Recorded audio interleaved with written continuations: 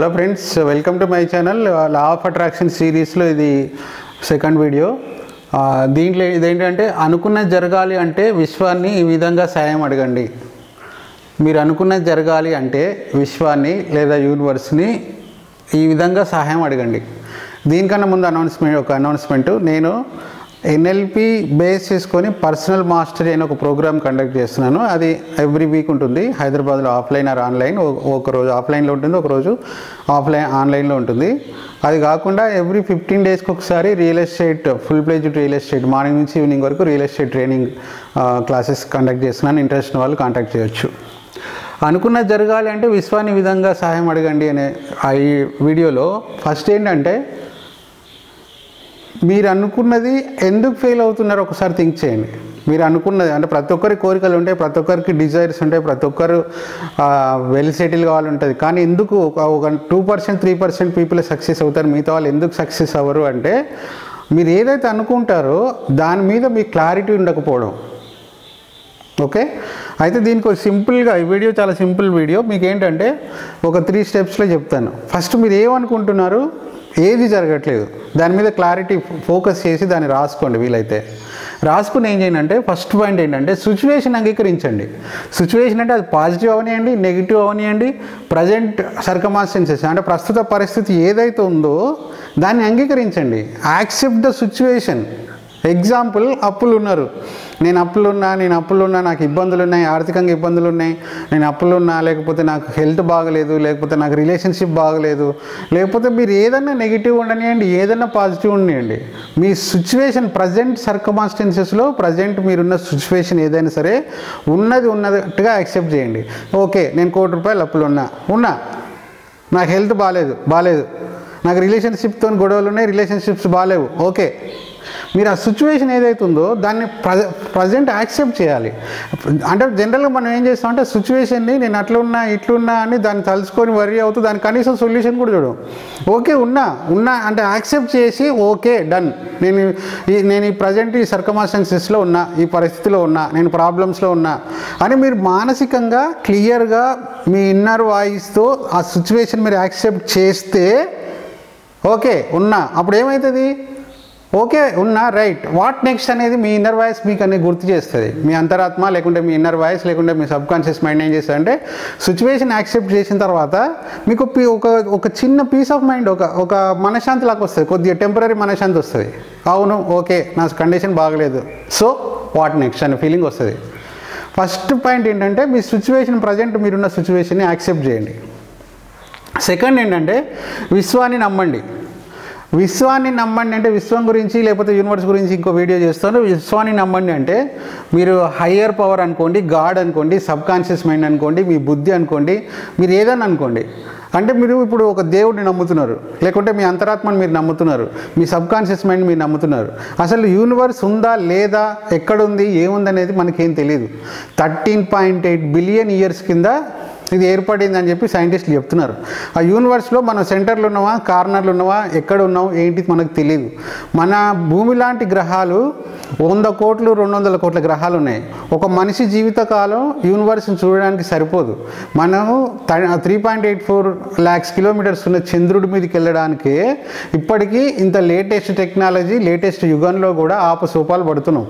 Universe ఎక్కడుంది, ఎన్ని బిలియన్లు, దానికి ఏంటి, అది మనకి ఏం తెలియదు. ఒక మనిషి జీవితం సరిపోదు. యాక్చువల్గా నేను చదివిన బుక్స్ ప్రకారం, నేను స్టడీ చేసిన ప్రకారం, నాకున్న ఎక్స్పీరియన్స్ ప్రకారం యూనివర్స్ అంటే ఎక్కడో లేదు. నీ మైండే యూనివర్స్, నీ సబ్కాన్షియస్ మైండే యూనివర్స్, నీ అంతరాత్మనే యూనివర్స్, నీ బుద్ధినే యూనివర్స్, నీ మనసే యూనివర్స్, నీ ఇన్నర్ వాయిసే యూనివర్స్. యూనివర్స్ ఎక్కడో లేదు, ప్రతి మనిషికి నీ లోపలనే యూనివర్స్ ఉంది. ఫస్ట్ యూనివర్స్ నమ్ము, నీ మైండ్ నమ్ము. అందరూ అనుకున్నట్టుగా మన మైండ్ మన బ్రెయిన్లో ఉండదు. మన మైండ్ మన బాడీ మొత్తం ఉంటుంది. మన బాడీలో ఉండే ఇది బాడీ అనేది ఒక సెల్స్తో బిల్డ్ అయిన ఒక కాలనీ అనుకోండి. ఒక సెల్ నుంచి, ఒక ఆర్గాన్ నుంచి ఒక సెల్కి మధ్యలో ఉండే కమ్యూనికేషనే ఆ సాఫ్ట్వేరే మైండ్. మీరు ఎప్పుడైతే యూనివర్స్ని నమ్ముతారో, ఎప్పుడైతే ఫస్ట్ సెకండ్ పాయింట్ ఏంటంటే మీరు యూనివర్స్ని నమ్మండి. అంటే యూనివర్స్ని నమ్మండి అంటే మీ ఇన్నర్ వాయిస్ నమ్మండి. ఎగ్జాంపుల్, మీరు ఒక టెంపుల్కి వెళ్ళారు, ఒక గుడికి వెళ్ళారు, మీకు తెలుసు ఆ గుడిలో విగ్రహం రాయితో తయారు చేశారని మీకు తెలుసు, నాకు తెలుసు, తయారు చేసినట్టు తెలుసు, అక్కడున్న పూజారికి తెలుసు, అందరికీ తెలుసు. కానీ ఒక ఫేత్తో మనం ఏం చేస్తాం, ముందుకెళ్ళి దేవుడి ముందుకెళ్ళి లేకపోతే ఏదైనా టెంపుల్లోకి వెళ్ళి మనం ఏం చేస్తాం అంటే ప్రేయర్ చేస్తాం. అక్కడ ఏం చేస్తాం, మనం దేవుడి మీద ఉన్న ఫేత్, దేవుడిని నమ్మి మనం ఏం చేసుకుంటాం అంటే మన కోరికలు చెప్పుకుంటాం. దేవుడా నాకు ఇది చేయి, నాకు అది చేయి, నాకు ఇది కావాలి, నాకు ఇది కావాలని చెప్పి మొత్తం దేవుడికి మొక్కి మొత్తం అన్నీ చెప్పుకుంటాం.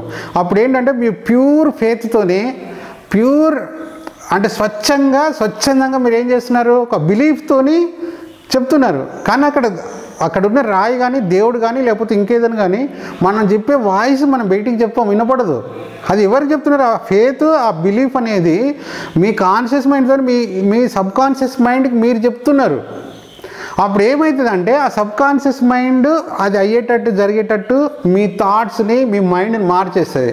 అప్పుడు మీరు అనుకున్న పనులు అవుతాయి. మనం దాన్ని ఏమనుకుంటాం, దేవుడు చేసినట్టు అనుకుంటాం.